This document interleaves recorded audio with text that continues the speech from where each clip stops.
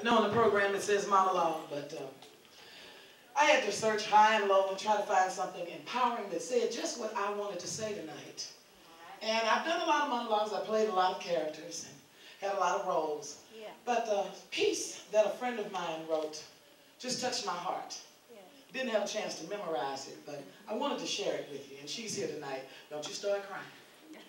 Because she's going to make me cry. Yeah, no, I cried at the drop of a hat. I cried a greeting card. I promise you, that's my meter to buy one. If I cry, I'm dying. But anyway, I'm trying to keep the lashes on. All right. And I'm going to read this piece. Help me, somebody. Lois knows. You know, don't you? I start crying. But this is a very powerful piece, and it celebrates all that we are here to celebrate this evening. And it's entitled, I Am Woman. I am woman. Yeah. I'm the most powerful creature in the universe. I'm the perfect blend of all of the very finest the world has to offer. I am strength. I am gentleness. I am compassion. I vow to myself that I will avoid those who would oppress me, who would empower themselves by using my goodness against me. I will instead seek those who would guide me, who would uplift me, who would fly beside me, blending their essence with mine, and thereby empower themselves beyond their wildest fantasies. I will use my power only to strengthen those around me. And should they grow past me, I will marvel in their growth.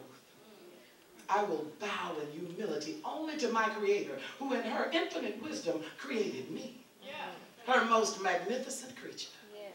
I, woman, nurturer, defender, counselor, provider, protector. I will learn to love wisely, for I know that my love is a gift which must be earned, which only I may bestow at my own discretion and must never be stolen, or borrowed, or abused, or cheated, but treated with divine respect as the mighty force that it is. I am woman. And in my greatest passion, I rejoice, for it is that which peoples the universe. It is that in which I celebrate myself, and that in which I learn to share the passions of others.